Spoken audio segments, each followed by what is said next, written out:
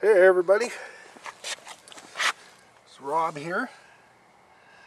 Got myself a pickerel. It's coming home with us. She's a good one. I guess she's about 22 or 3 inches. I'm not really sure. No slot limit where I'm at. You can see that moon out there. I don't know if you can see it. That's the moon, boys. See if we can get a close-up shot of that sucker. But anyway, there she is. It's a moonlit night. And I'm out here fishing. Nobody out here, just me. And there's the result. The only thing is, though, I gotta clean them.